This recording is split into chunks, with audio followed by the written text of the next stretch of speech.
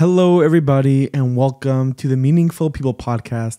This is a different type of episode. We are calling this the Spotlight series. I myself went to the home of Shlomo Ari Gazen from Zusha. Recently, they have gone super viral, amassing hundreds of thousands of followers on social media because of their new type of music they've been writing. So the Spotlight series, which we'll have every now and then here featured on Meaningful People, is sort of like a Meaningful People on the road where we're speaking to people who have gone viral, who have been in the spotlight. Maybe it's a Jew that's featured on ESPN.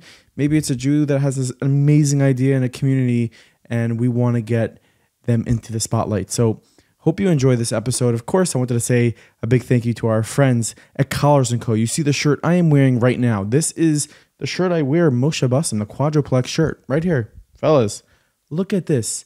And listen, wives, you want your husband to look good. You want him to be comfortable. And I mean, those two things are super important. You need to go to collarsandco.com. Make sure to use promo code MEANINGFUL for 15% off. It is never too late to join the Collars & Co family. So many of you are already a part of it. But you know, this strong collar, the comfortable shirt, that combo makes for the perfect experience. That's why you need to go to collarsandco.com. Use promo code MEANINGFUL for 15% off.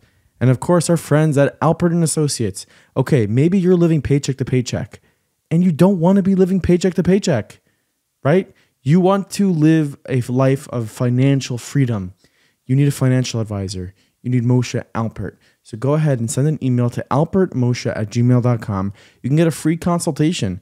You need a financial planner in your corner. You can give him a call as well at 718-644-1594. That's 718-644-1594. Give Moshe a call and get started on the path of financial freedom. And of course, it's not an episode of Meaningful People unless I give a shout out to my friend Isaac Newman. Elzecher Nishmas, his mother, Rechama Peral Malkolea Basari Leib, her Neshama Shev Aliyah. She was a special, special woman. She really, really was.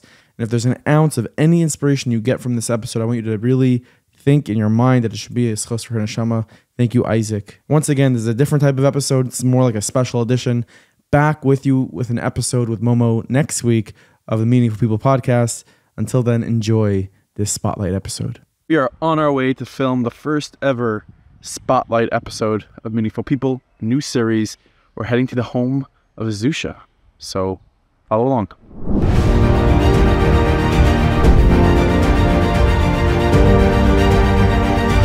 Okay, I'm so excited to be here in the home of Shlomo Ari Gazen, also known as Zusha, with brother Zach over here. And as I walked in, we were waiting a little bit, we were setting up. You guys are creating a song, and it's something that you are doing recently a lot of.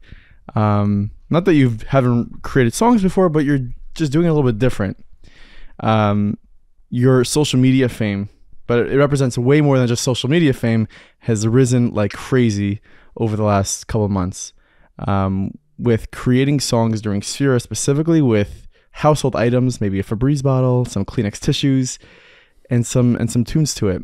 So I guess in your own words, if you can sort of describe what the last few weeks have been like and how this got started, where this idea came from, and we'll go from there. Totally. So, yeah, it's been a crazy couple weeks. This has been something we've been speaking up for a long time, just like creating songs with just Shlomo and myself, and I kind of have a background in like electronic music type of thing, and it just never really made its way to the Zusha front, even though when I met Shlomo, that's what I was doing in Shlomo. Yeah. So I think it's certainly fun, and I think it's funny that it came out during Sphira specifically when you can't use instruments, and we were like, what should we do? Should we just do nothing? Like, right. And then we were thinking, like, should we do a cappella stuff like everyone does? And it just like wasn't really our vibe. And we're like, if we're gonna do something, we have to do it different. We have to do it like Zusha. Why aren't we Zusha? So we kind of came across this idea of just like, let's just see if we can use instruments. They use like found sound things, like things that are clearly not instruments. And I think Shlomo asked his rabbi. He can tell you about that whole fun process. We had a very thorough conversation with my Rav, and Baruch Hashem, we arrived at a solution and a way which we could do it. In particular, making sure it was visually clear like the composition of the song was from objects as opposed to instruments, and vocal as opposed to anything else. And it was really special to kind of get creative even in Pesach there, and even in the Yeah, for sure. And what, for those who don't know, again, social media went from like 20,000 followers to 110,000 on Instagram. On TikTok, you just started from scratch almost, and it just blew up. So I think it's safe to say that specifically the song "World to Come" has been heard and seen by maybe close to 10 million people. That's just like the numbers in terms of 84,000 people sharing it on social media plus, which is crazy. A lot of the comments, and I'll read one of them over here.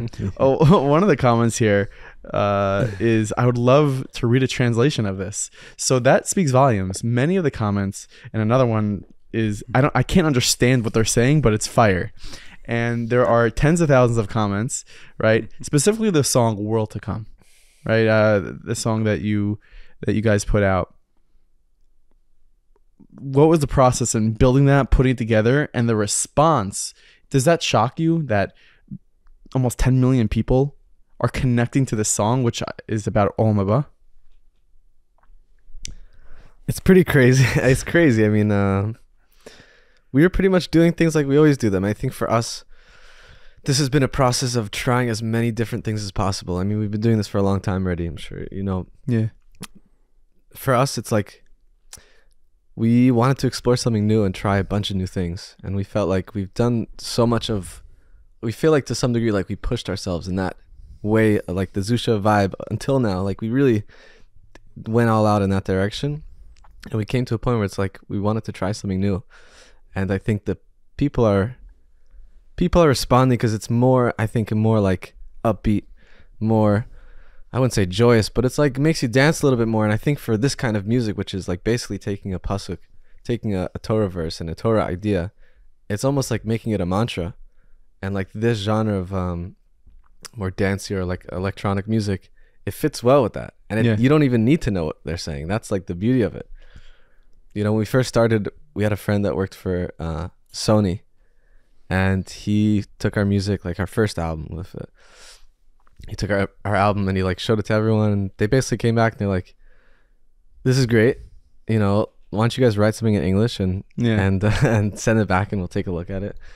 And at the time we were just like super bummed because English just was never our comfort zone. That's interesting, you know, because there are a number of creators in the Jewish music space that are creating English music, and even there is meaning behind it, right? Whether it's Alex Clare or a guy like Jericho or Eli Schwabel, they're creating English music, and I think that music has the ability to, you know, get picked up by multiple audiences. But again, and Shlomo, you'll try to give me some insight into this. A song about Olam Haba, about the world to come. What does that mean to millions of people who are not religious Jewish? Maybe they are. Maybe some of them are. But let's say most of them aren't. Most of them aren't. Yeah. Yeah. Probably Right. Not, probably Gentiles. Right. So you know, I was speaking to my team before this. So like, listen, algorithm. I said, algorithm? Are you kidding me? It's Hashem. Hashem created the algorithm. What is it about that specific niggin, that specific song, that you think spoke to so many people? It's a good question. I don't have a certain answer, but I could posit that there's a few factors here. One is, to many who aren't Jewish, it's exotic, it's unique, it's they've never heard anything like that before. Second of all, my background is in leading the tzibur and tefillah, and, you know, connecting new melodies to ancient words. And so I'm kind of doing what I've always done. It's just Zach's preparing a whole retinue of beautiful beats to kind of encompass us. And then now that there's this vibe going on, what's on top of that? What's at the heart of all of that? And then I'm searching, we're finding. Sometimes Zach will find something, sometimes I will find something, and we're putting it in. So I think that it's the first kind of time they're getting to see a little bit inside the base Knesset. Yeah. Like inside when a chazan is trying to find the right melody for the right lyrics. Obviously Kol Yisrael is not something that we sing in davening, but it's something that we lean kind of, every year lanes in their own home a little bit, these Mishnayos, this Mishnah from Sanhedrin. And so it's almost like a window into a life that they'll never live. And that's kind of interesting to see. I think it doesn't hurt that there's a cute little baby in there. Yeah. My wife says that's the reason. Has Febreze reached out at all? Like to some not yet, surprisingly not Kleenex? Enough. Nothing? Terrible.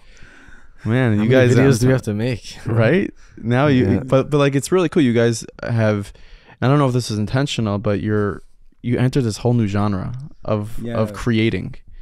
We want to be as like listen, our feeling is like Judaism and our Torah should be just as competitive, just as good, if not the best music in the world. Like it shouldn't just be we make the best Jewish music. Like that was never really our goal.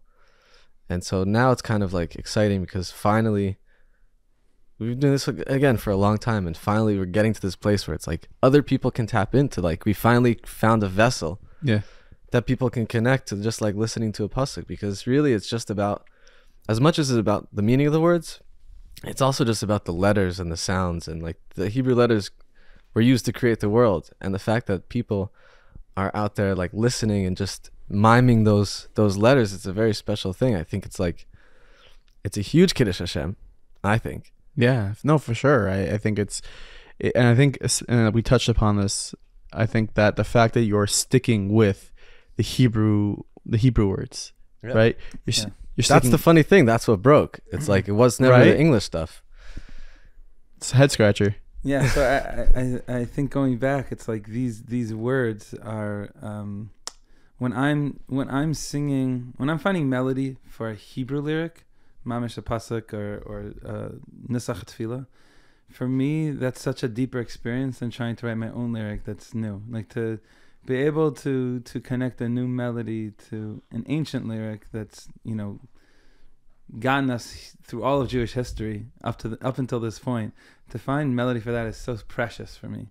So to actually make it lively, that someone today who's maybe have no connection to their ancestry, or maybe isn't even Jewish, but it's making a Kiddush Hashem, like that's a huge zechus on my part to be able to help find a melody that can just do that. Right. To draw down one, if you want to call it, or if you want to call writing one, composing one, but it's a big honor, it's a big zechus, and I get to do it with my chavrusa over here, Zechariah. Yeah, and it's interesting. When we're here setting up, so it's great. Maybe we'll show some of the B-roll over this. Whoever insert B-roll footage, Sruly. But you have Zach with his legs crossed over like a pad, this sound pad, and you're pulling Sfarim off the shelf like you're trying to write a Shabbos Shuva drasha, and then 2 minutes later you're sitting down, and I can't even get out of my head what you were singing. Like that's how you build a song. Is that how you always built, or is that like a new skill? I would say we were always gravitating towards psukim or divrei tzadikim, Mamari Chazal, something like that. Like for the most part, that's where we were orbiting around for lyrics. But I guess what I would say is we kind of reversed the process. That in general we would first have like a melody that wasn't tied to any specific rhythm. It had no specific rhythm in mind. It was just more like waltzy, or whatever my style was, sentimental, romantic music. And then Zach and our producer would come in, and we would kind of build around it. And Zach would come in with the rhythm of the guitar, and then we would build the rhythm of the drums. And here Zach is pushing to try to actually the reverse. Let's create compelling rhythms that already are doing something, and they're opening you up in a beautiful way, and there's not even words yet. And then once we have one rhythm, let's find another that complements that, and another counter rhythm, and maybe even a fourth or fifth. You have all these different rhythmic components, and it's already a gewaldic vibe that gets me mesmerized. And then the question is now, how could we make this a deeper experience by bringing holy words to contemplate on, to be mizbonen on, and that's where it gets exciting for me, because wow, like these rhythms are already alive, and now we're makadesh those rhythms by giving it like tochen panimi, inner content. Yeah, we cover different ground. Like we split up. It's like I feel like that's the unique component where it's Baruch in the house has a lot of rooms. You're able to be in different rooms, and you're able to be creative. Do you see this sort of as, and for me, I think it's very clearly, but like this is it's almost like Kiriv in a way. Like you're casting a wide net, right? You're creating, call it content, right? Sound, and you're singing about things that are godly, or about things that are meaningful. And instead of casting the net into your little portion of the ocean, you're casting into the entire ocean, to tens of millions of people, and saying, hey, you know what? There might be a Jew in Kansas that hears the words, Kol Yisrael. And that might say, you know what? I think my mom was Jewish. Wasn't she Jewish? Don't you recognize these words? Like, imagine you made a song with the word Shema Yisrael, like, and that talks to a Yid in Plano, Texas. Totally. Yeah, Zach released one the other day. I had Shema Yisrael in it. Do you see that as the Avaida? Is that a new Avaida for you guys? I always felt like our music was, like, we're the kind of musicians that should be thinking about how can we reach that guy in what was it? Plano. Kansas? Plano, Kansas. I really like dug deep for these. Is Plano a place? Listen, is Plano a place? Yeah, please look that up. I have cousins in Plano. That must have been why. Embarrassing. Feel bad for them. So. Appreciate you guys in Plano. Yeah, Plano. Shout out to Plano. No, I feel like there's some Jewish musicians, not knocking them whatsoever, but their music is really meant for the Jewish community. Like it really speaks to them, and that's what their comfort zone is, and that's like what they need. Yeah. And I always felt like we never fit that mold. And so to me, it's always exciting when we're finally okay, because for a long time, we were playing in the Jewish community. We play a lot of events in the Jewish community. But I always felt like we have the ability to reach somebody that has no connection whatsoever, just the slightest like desire to want something more in life, and they see Shlomo singing and they just hear the crooning. Yeah. Is that a word? That's why I had to pause for a second. Is it a word? Yeah, I think crooning? Crooning? I think that's a word. What does it mean? I think it's like when birds are crooning to one another. Yeah, can you look that up, please? Nice. Crooning? Crooning? It's birds. That's I think we reach a place where it's beyond separateness, right? We live in the Olam period of the world. Break down there's no barrier anymore. I think Zach very much lives in the Olam HaYichud, like where it's all unified. Like Yeducha Amim Kulam, Yeducha Amim Ali Loisav. Even the nations need a way to praise Hashem and need content to praise Hashem, and this is perhaps ushering in such a state in the world, and perhaps giving melodies to that as well. Yeah. It takes a special amount of humility to be in an industry which you've been in for several years, creating a certain way, and then to say, hey, you know what, like, let's just change everything. Because there are people who are in the Jewish music industry, or in the music industry in general, that have been doing the same thing in terms of how they create music for the last 40 years, 30 years, 50 years. And no knock on them. It's been working great.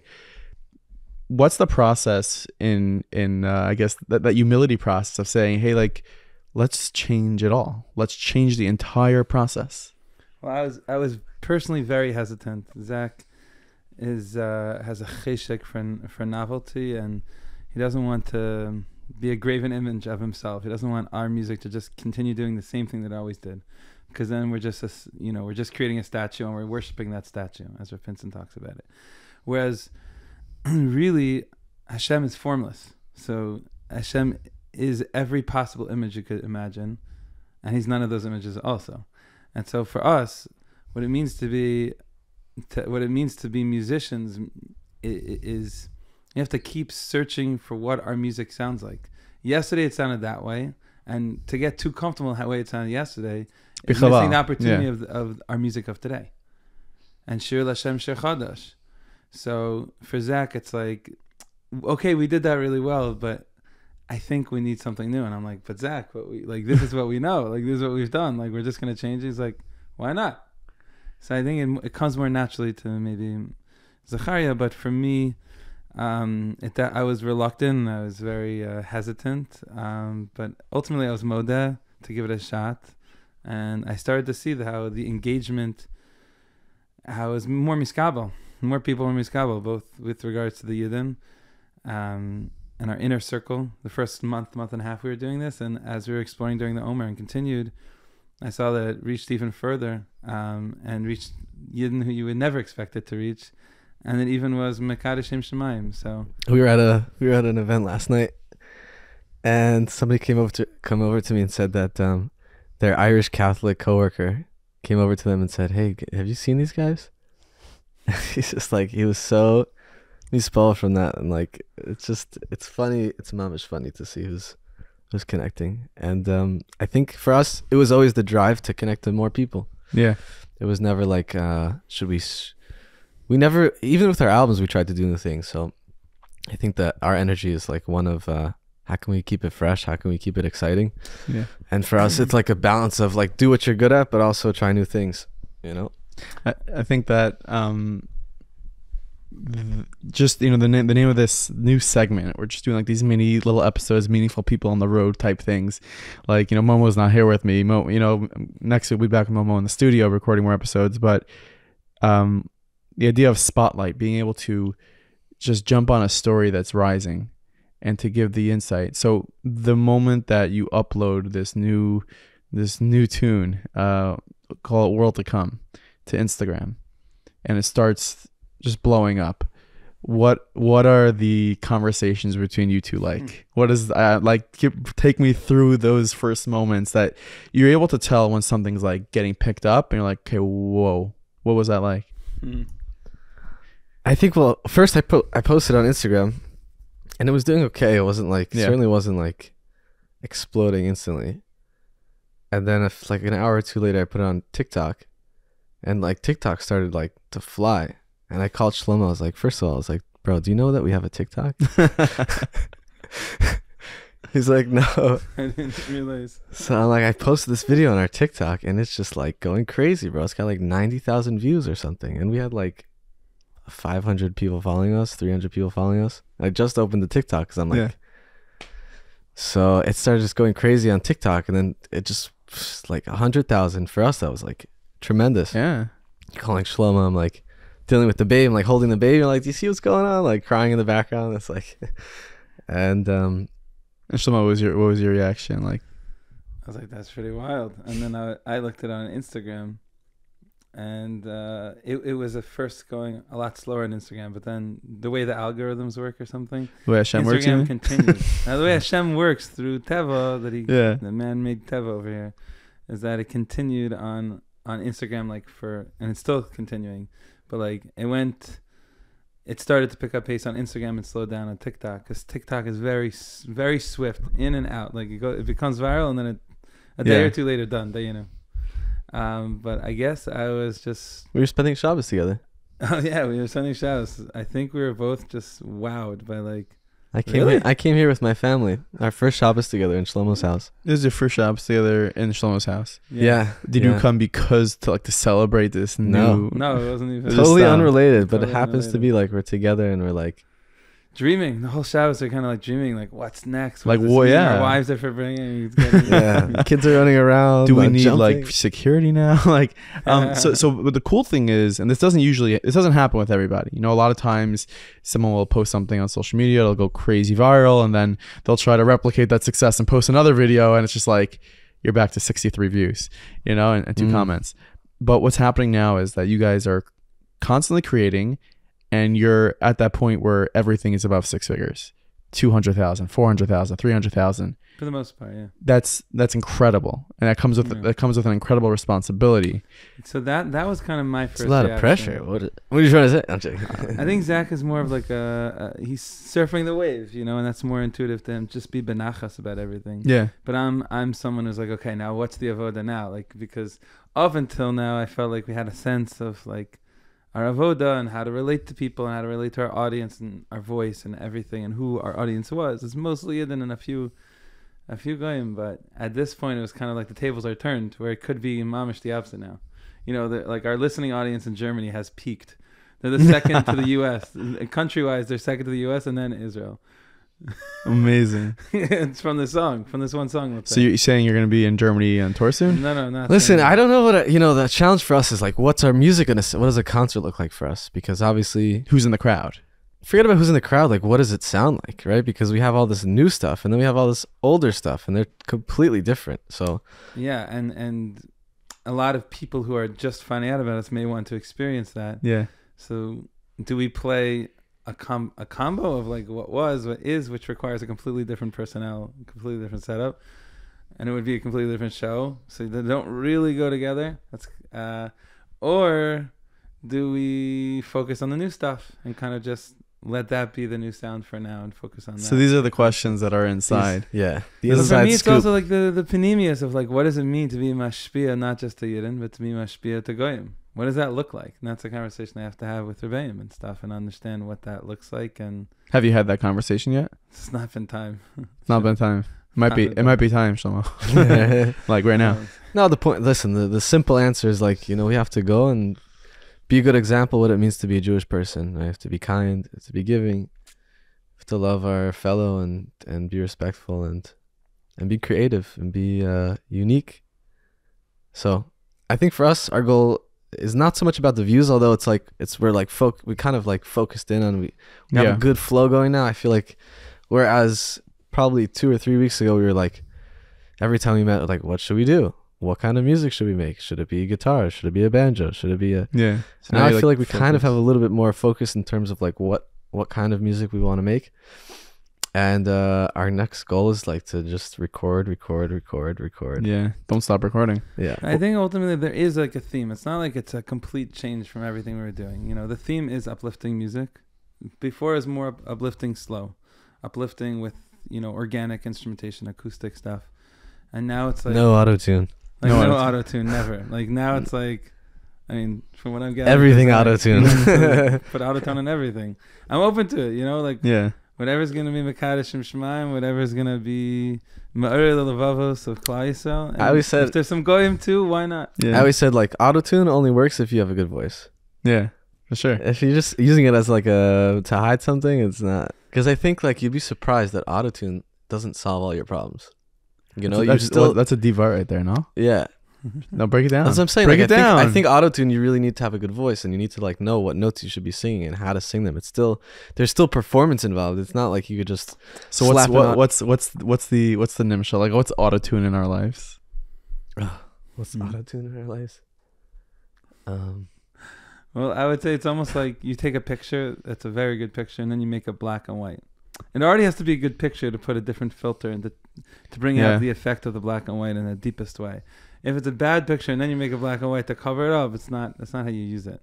So I would say similarly, like it's really powerful to use different filters on the sound of a voice of a holy Yid. Every Yid is holy, right? So a simple Jew singing their heart out, singing to Hashem, like singing open the psukim to another Yid. Like hopefully that itself is powerful, and now you're putting a filter on that's kind of like altering the experience, but the panemius is the same. The panemius is the same, but the expression is different. But the inner thing never changed. Hopefully it has to start with someone singing from a real place, from a place of emes. And things that come from the heart and hopefully from the heart in an emesdig way will enter the heart in an emesdig way. And then you're just putting on a different color. You're just changing the colors. Yeah. What are the DMs been like? I mean, when you go that viral, you're getting a lot of messages, I imagine, and there's a lot of different opinions and stuff. What's that look like overall? We have a WhatsApp group, Shlomo and myself. Mm-hmm. That's called just a WhatsApp, back and forth. No, it's like something like why we do what we do. Yeah. Something like that, where we'll like screenshot a bunch of messages and just keep them in one place so that we can like go back and forever like, why are we doing this type of thing.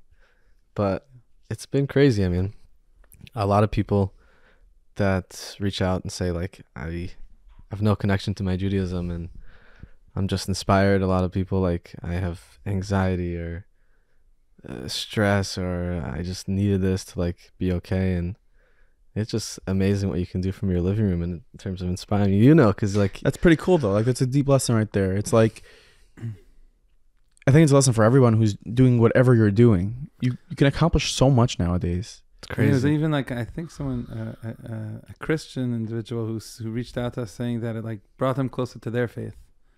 Like they were hearing us doing our thing. Yeah. Like it just brought them closer to their thing, which is beautiful to see people just become committed to what they already committed to. Yeah. Listen, the Rebbe was a big advocate, and his Hasidim are still advocates of introducing a moment of silence in classrooms around the world in public schools. He thinks the Rebbe felt that it would be a big service to everyone for their mental health. Before you go into a busy day, to just close your eyes and spend it alone with yourself. 100%. And I think that it could be that your music is that moment of silence. That thing you're doing for them is sort of like, it's holy. Yeah. Like you said, the words that come from the heart penetrate the heart. We know that. Yeah. Yeah. I mean, it's fun. Like, it's funny to hear like record labels call us. That's awesome. And say something like, I don't know what the heck you're saying, but it just inspired me. I feel it, you know? And I think that's like the most powerful thing we can do in terms of relating to the world is and just... they're mamish alive, like the way they're saying with the Brent, you know, with the fire. Yeah. It's wild. Would you guys, I remember the last time you were on Meaningful People, I think you sang a song. I want to ask you two things. One, would you sing World to Come like acoustic right now? Stam? I don't have a guitar. Do you have a guitar? I don't have a guitar. I don't have a guitar. I'm sorry. If I had some instrument, I would sing it. I don't want to butcher it. The truth is, like, we recorded it, Right. and we probably haven't played it since. Oh no. So I would say that I don't want the worldwide premiere to be the first time we're singing it. Since, So how about this? I did a podcast of Meaningful People, myself and Momo, with a girl named Rivka Shotkin. She was in a skiing accident. She became paralyzed from the waist down, and she was listening to a song. And one of the lines in the song, I don't want to mess it up here. Okay, one of the lines of the song was "Lo lefached mehakaef." Don't be afraid of the pain. That was a line that she heard, and she heard that I think it was 4 days before her accident.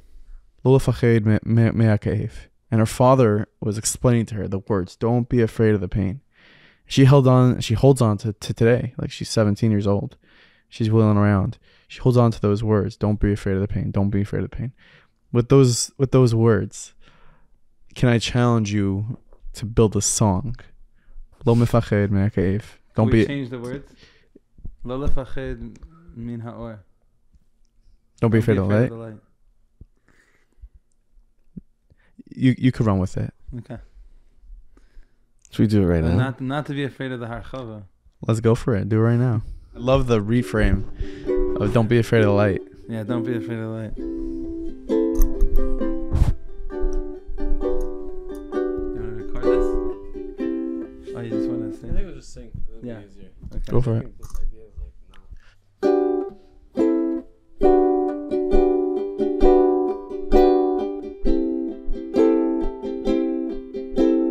לא לפחד מן האור שלך, לא לפחד מן האור שלך, לא לפחד מן האור שלך, לא לפחד מן האור שלך, מאין באת מן האור, ולאן אתה הולך, לאור, לאור, מאין באת מן האור, מן האור, לאן אתה הולך, אל האור. לא לפחד מן האור שלך, לא לפחד מן האור שלך, לא לפחד מן האור שלך, לא לפחד מן האור שלך, מאין באת מן האור, לאן אתה הולך, אל האור,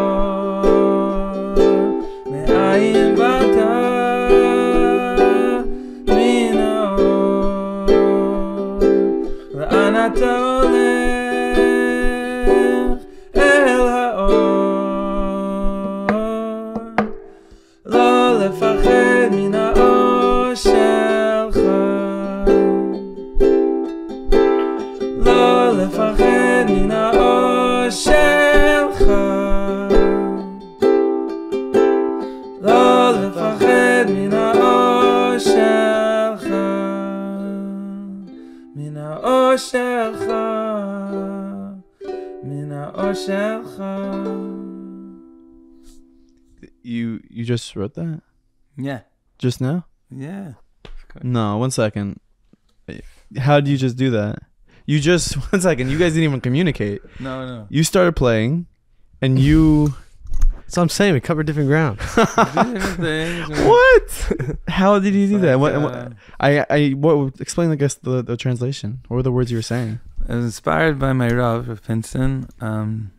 He brought from some unusual source that some rare source that there is a complementary kind of like Mishnah, not exactly a Mishnah, but a teaching parallel to the teaching in Pirkei Avos, was Me'ayin Bata, saying Tipa Surcha La'ana Talech El Rima V'Seilea, right, to the worms. And it's like there's a different teaching that he brought, and he was kind of saying the concept was, where do you come from? You come from light. Where are you going? You're going to light. It's like one is like the Moshe movement telling you about yourself, where you come from, where you're going. And one is Chassidus, and where it's telling you come from light and you're going to light. And don't be afraid of your light. Oh my gosh. There's a lot of pain. That's why I didn't really want to focus on. But don't be afraid of the light. I think that's what we're even more scared of. Wow. I think you guys just wrote another hit, no? I don't know what's a hit and what's not. The island will tell us what's a hit. You're being serious. You just... What's a hit? Yeah. A hit should really... Ala selahach. It should tap onto the heart of stone and transform it to a heart of flesh. Leiz basar. That's a kosher hit. Kosher hit is something which transforms your heart from coldness to warmth and to flexibility and sensitivity towards others. Beautiful. Well, thank you for being the first on this new Spotlight series. You guys are spreading a tremendous amount of light, and I think that if anyone can get anything from this episode of the Spotlight series, is to not be afraid of the light, like we just saying, to not be afraid of the spotlight even, because we're here to spread light, so don't be afraid. Unbelievable. Thank you so much, guys. Thank you, Tzaddik. Of course. Thank you for having us. Hope you enjoyed this Spotlight edition episode of Meaningful People. They are awesome. I love their music. And how about that song they wrote on the spot? Kind of blew me away. Maybe you'll see that on Spotify. Drop a comment here on YouTube if you think you should see it on Spotify. Really, really incredible experience with those guys.